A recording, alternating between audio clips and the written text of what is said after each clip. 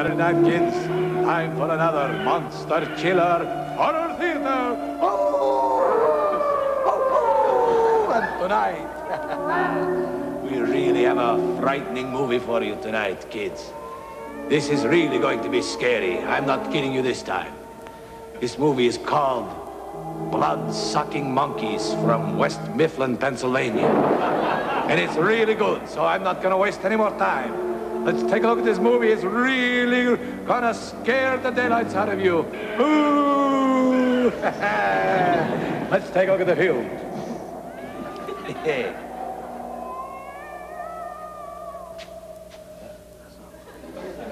What? Oh, there's no movie.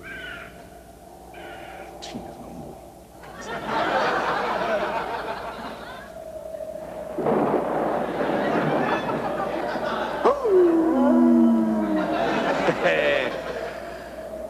Got a little problem, kids. The movies, we don't have the movie. Something went wrong.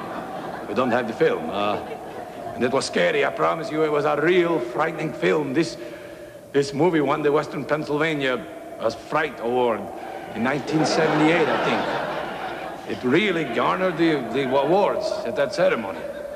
I'll tell you what I'm going to do, though. Don't have much time, but I'm going to tell you what the movie is. I'll tell it to you. It's so scary. Maybe then you'll know what you missed.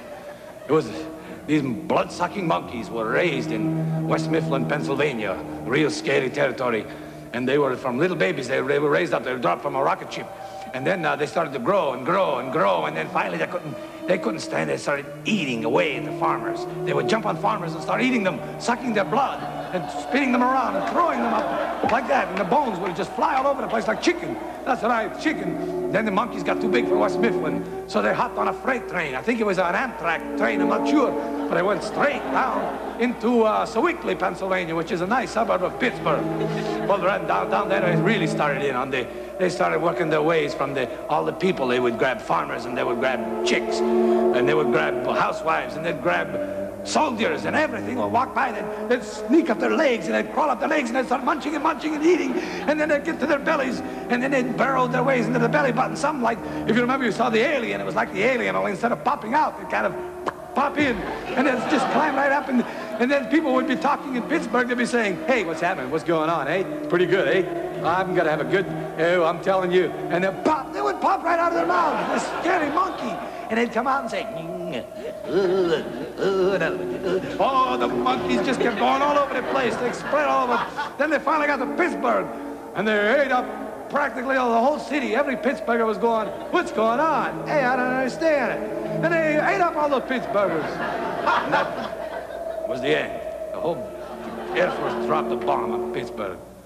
They had to sacrifice that fine golden triangle for the monkeys, and they killed all the monkeys, and I'm telling you, the movie was so good, it wasn't even funny.